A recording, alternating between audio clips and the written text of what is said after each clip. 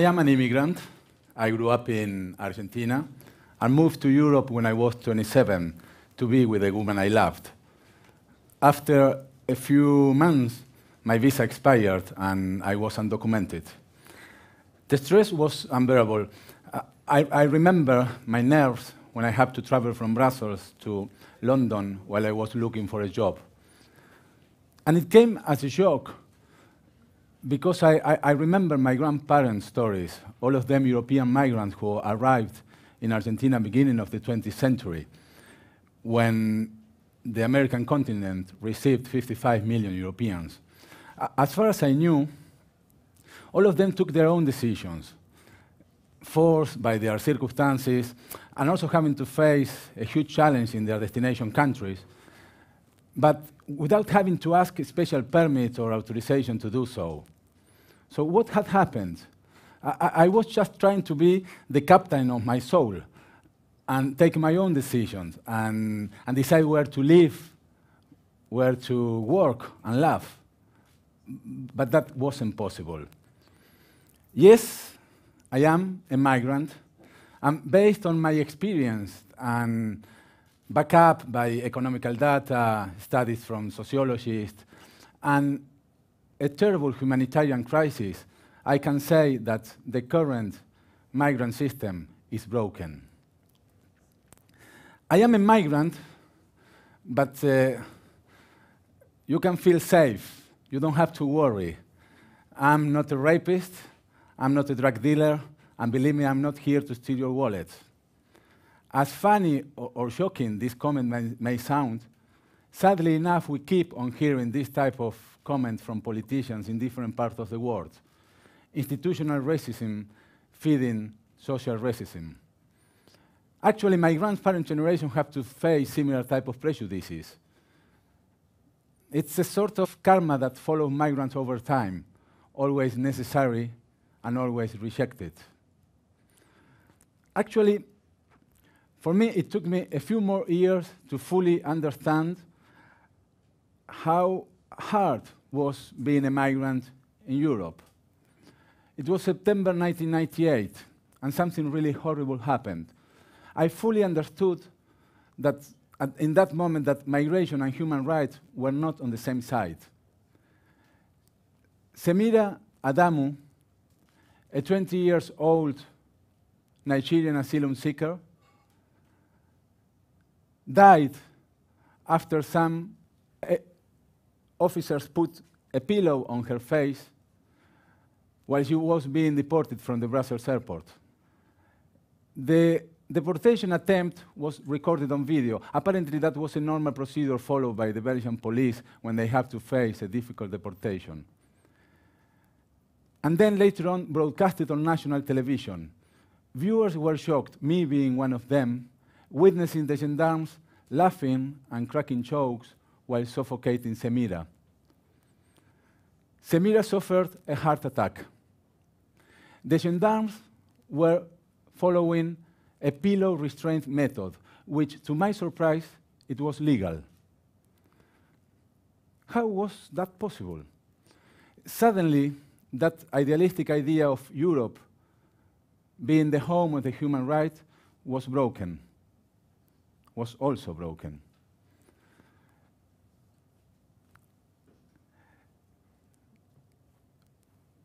This is a topic when we start analyzing migration full of misunderstandings, misconceptions, and with an extremely high level of manipulation.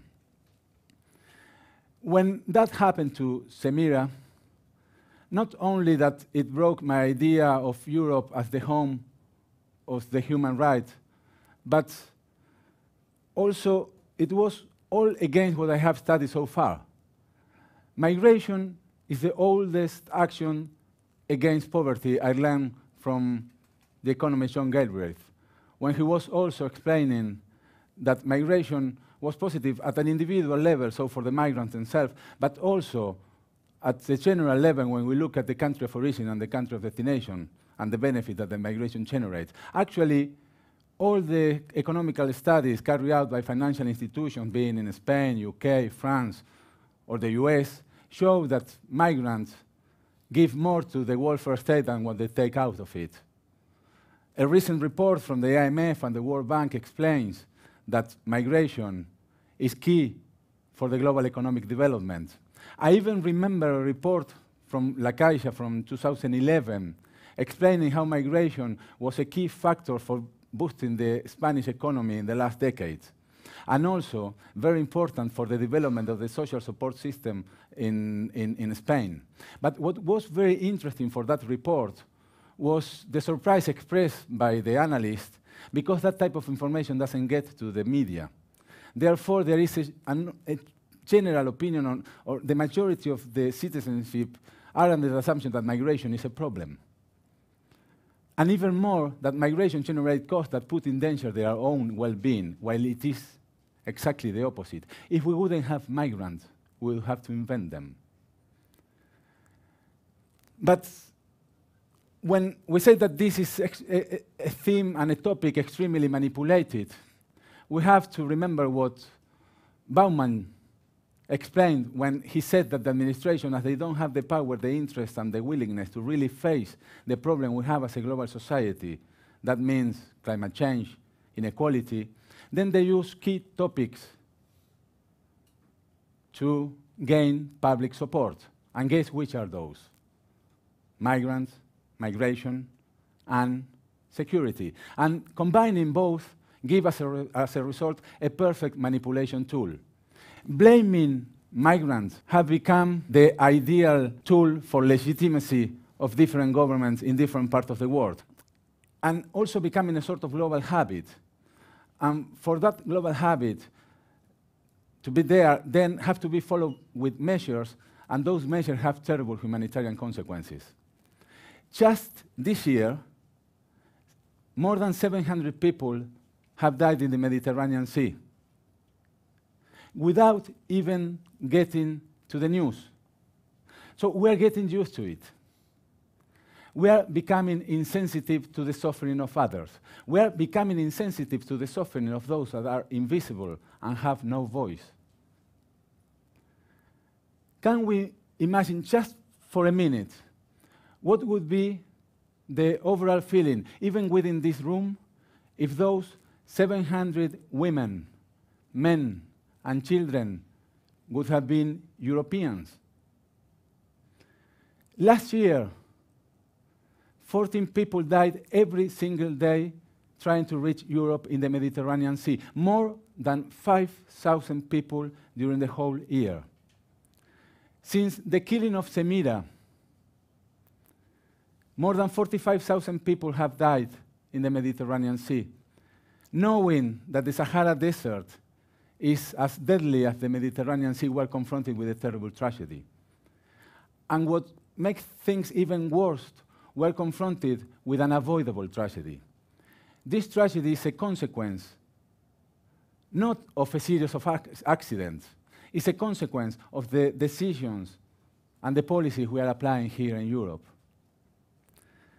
Sometimes when they ask me, why did you get involved in a project like Mescladís?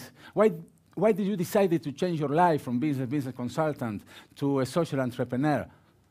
And my initial answer is that I really have a strong desire that future generations will be ashamed and will regret this period in our shared history. It was the year 2004 when I moved to a new city, from rainy Brussels to sunny Barcelona. And as I mentioned, I decided to change job from a business consultant to a social entrepreneur. And actually, what I was doing was to align my feelings, emotions, and my beliefs with my daily job. I was already in the process of doing that while I was in Belgium by volunteering with a social project working with migrant children.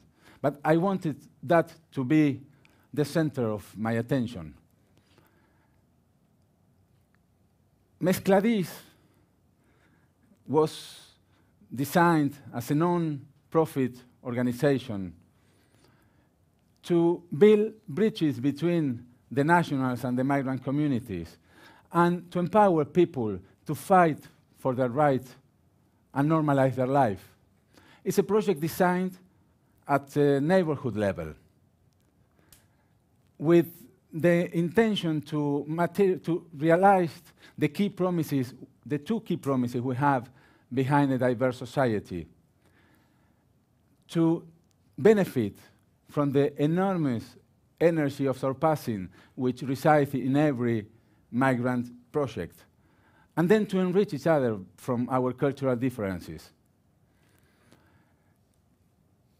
How we organized Mescladís in order to have a positive impact in the social transformation this country is going on. Because when I arrived here, Spain and Catalonia were going through a massive social change, because these areas, in a very short period of time, moved from a place where the people have to emigrate and look for a better future somewhere else, going to Germany, Switzerland, Belgium, or Latin American countries, to areas receiving migrants from different parts of the world. So what we tried to do was to have a positive impact, again at the local level, neighborhood level, trying to leverage the challenges, opportunities, and also facing the problems that were part of this social change. And we organized Mescladís in three key areas. The basis of Mescladís is a program we call Cooking Opportunities. There we train people in the hospitality sector, kitchen helpers and waiters. We open a door with agreements we have with hotels and restaurants for our students to go there, do an internship, get a job, and normalize their situation, because we work mainly with people that are not at risk of exclusion. They are in exclusion already. Because when you are undocumented, you are not without papers. This is something that doesn't really explain your situation. We rather say without rights. So you don't have the right to work, you don't have the right to health care, and you are even at risk of ending up in a detention camp. Paradoxically, here in Barcelona, our beautiful city, we have, in the same location where we have the free trade zone, we have a detention camp for non-Europeans. Where you have all the goods coming from different parts of the world, we have that prison for non-European, people that have not committed a crime, just being born in the wrong place, apparently. The Spanish acronym for these places are CIE, Centro de Internamiento de Extranjeros, Center for Detention of Foreigners. Imagine also for a moment what would be the case if, for instance, I don't know, in Venezuela, they would have a CIE, Centro de Internamiento Europeo, Center for Detention of Europeans. We will have all the European politics, the European Union, claiming and saying that Venezuela is violating the human rights of our European citizens, and they would be right on saying that. We are doing that every single day. We have 7 of those detention centers in Spain, and we have more than 140 distributed in Europe. The second part, if cooking opportunities is the basics of our program, then we have an important part of our work also in what we define as community development. And what we do there is, first of all, to use cooking as a tool. Because cooking is a powerful tool to work diversity, because it gives us the possibility to exchange our different visions and experiences using something that we define us as human beings. We are the only animals on planet Earth that modify the elements to feed ourselves, and we do it in a social manner. If we close our eyes and we want to travel to a place full of emotions, feelings, we are probably going to end up in a kitchen with our brothers, sisters, grandparents, and parents, laughing, discussing, arguing, and talking about our feelings and emotions. And that's what we do with different workshops and initiatives we do for children, the elders in our neighborhood, and adults as well. And then we also have a program we call Migrant Dialogues, with the intention to give to the people, to the migrants, a voice and a face. A few weeks ago, I was in a school, and I was training the delegate of the courses to then be the guides in an exhibition we have in that school, in a photographic exhibition. And I asked to the students, do you watch television? All of them say yes. And then the second question was, have you seen someone from Syria, now that we have a refugee crisis with Syrians, have you seen someone from Syria talking about his feelings, his emotions, seeing his sense of humor and the terrible pain that person went through? And all of them answered no. We don't see them. We always have other people talking about the migrants.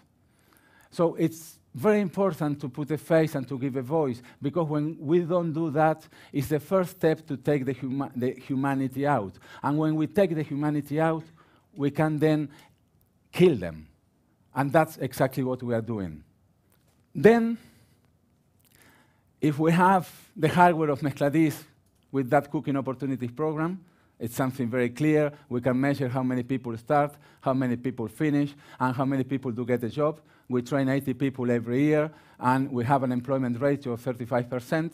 Then the community development program is our software. It's much more difficult to measure. Albert Einstein used to say that it's easier to modify an atom than a prejudice. And probably he was right, but we have to try. And we have to try because what we have to do is to break the hate. When you hate, there is no place for a doubt. And what we try to do is to break that by promoting the doubt and new questions. Last but not least, sustainability is very important for a project like Mescladís. And we look at sustainability from a holistic perspective. We look at our own sustainability. We generate, if we look at last year's budget, 95% of that budget with our own economical activity.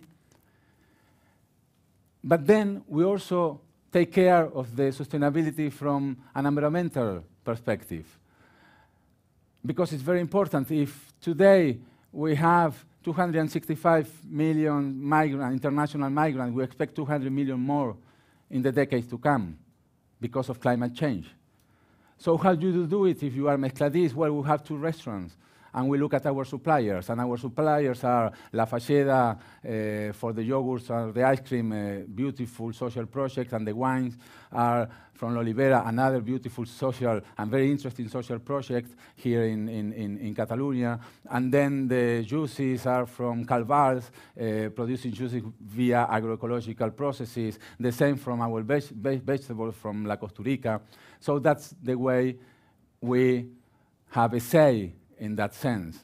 And then, and very, very important, we have the emotional sustainability. Because when you lose your roots, when you are in a new place, you need to have a place that is a reference for you. And we do that for our team and for the 80 students we have every single year. I'm personally a very optimistic person. I wake up every day with a lot of energy.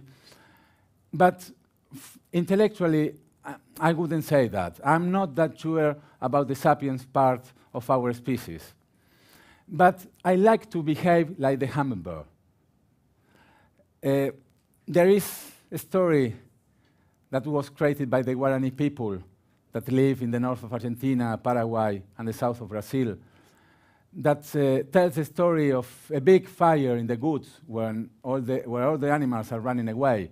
And the hummingbird, el colibrí, flies to the river, take water, and back to the fire, going back and forward. In one of those trips, the lion stopped the hummingbird and asked, "What are you doing with your little pig?" And the hummingbird answered, "I'm doing my part." I believe that all of us, we have to do our part, regardless where we are, what type of job we have. If we have a lot of work to do to have a better place to live for all of us. Are you ready to do your part? Thank you very much.